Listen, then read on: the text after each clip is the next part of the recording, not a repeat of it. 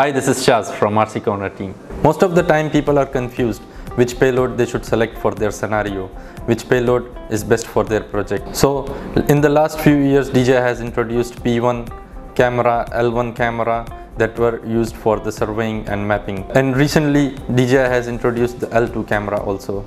So today we are going to discuss which one is best for our use.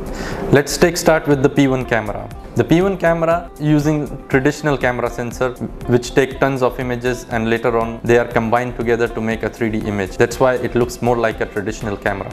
On the other hand, L1 and L2 does not, while also it incorporates traditional image capture technology. It uses LiDAR sensor to capture point cloud data. This is done by using laser to measure distance from LiDAR to an object at the rate of 240,000 points per second. Now, P1, L1 and L2 camera all capture very high resolution images. L1 and L2 camera use 20 megapixel sensor which is built-in and fixed.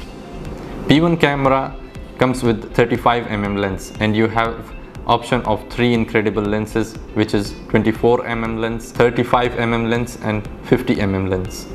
Now let's talk about the accuracy of 5 cm vertically and 10 cm horizontally with the L1 and L2.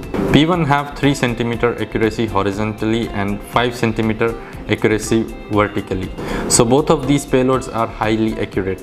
L2 is able to capture 2.5 square kilometer in a single flight, which is crazy efficient.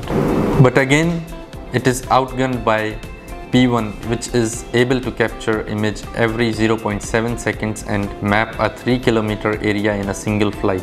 L1 and L2 have live view of their models, while the P1 have to be made later on the computer, so it takes while to take that information. The other task, LiDAR is really being able to capture the data through tree, canopies and vegetation, making it the best technology to capture topographical data like vegetation. When it comes to process the data, L1 and L2, it can take like up to 4 to 6 minutes when you transfer the data, and it will create your model.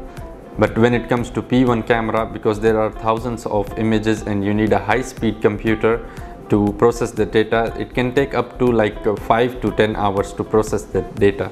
If you are a surveyor and looking for 2D mapping or orthomosaic, you must go for P1 camera. But if you are looking for best 3D modeling and point cloud data with the topographical survey, you must go for L1 or L2. Let's talk about the prices and compatibility. The price of P1 camera is around 5,000 USD, while the price of L2 and L1 camera is the double.